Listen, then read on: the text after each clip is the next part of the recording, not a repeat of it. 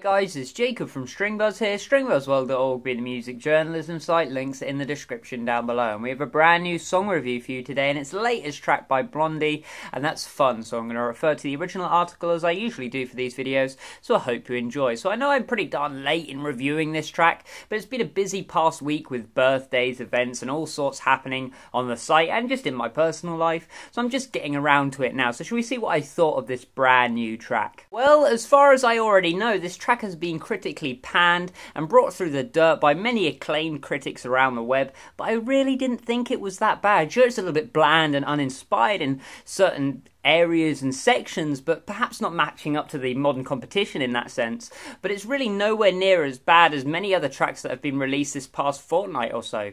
I think the mixing is pretty good. I think the bass line is fairly fun. I think the song form allows for a decent amount of variation and decoration in certain parts, and it's really just not that bad at all. I will say that Debbie Harry's voice is a little bit missing, and she does sound very weak and cheesy, but she is 73 years old, don't forget, so it's really not that bad. Production-wise, the song is thick, the low end is full, and each area just sounds fairly pristine actually. It's gone through a really good production cycle. The guitar has a clean tone that is both juicy as well as quirky. The bass is deep, with enough impact to just drive the pulse as well, so it's not completely edgeless, which is what I have a personal preference towards.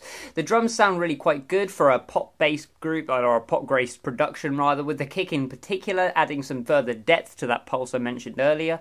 And the vocals sure do sound tampered with, yes, but again, they really aren't that bad. I even like the choice of synths / organs they played in that final section, this sort of big climactic section they had, but I would have perhaps liked to even have heard them turned up just a little bit, as they're a little bit faint in the background.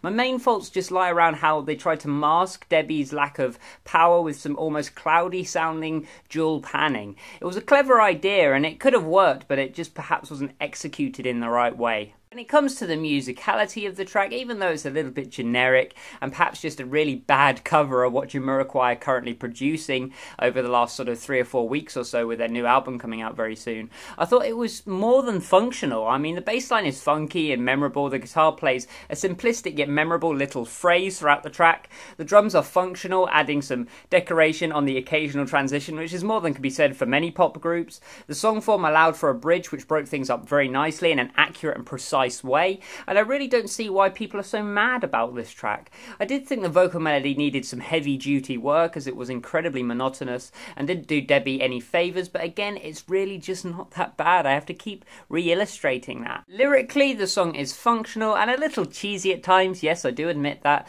but there is an original flavouring in there that is reminiscent of some earlier Blondie material, which I personally found fairly fun to listen to. So all in all, a track that has been unfairly, well, very unfairly in fact, scrutinised and panned by people who I think are just looking to be critical over something which everybody expected to not like just because it's one of those sort of comeback type songs. It's not great or memorable, I will admit that, but it's not bad, and I think fans will really like this track, and it's great to see the group still going strong when, you know, some members are into their 70s now. That's impressive stuff. So I gave it a G rating of 5.5 out of 10. If you like this video, then please leave a like, subscribe to see more, and I'll see you around next time.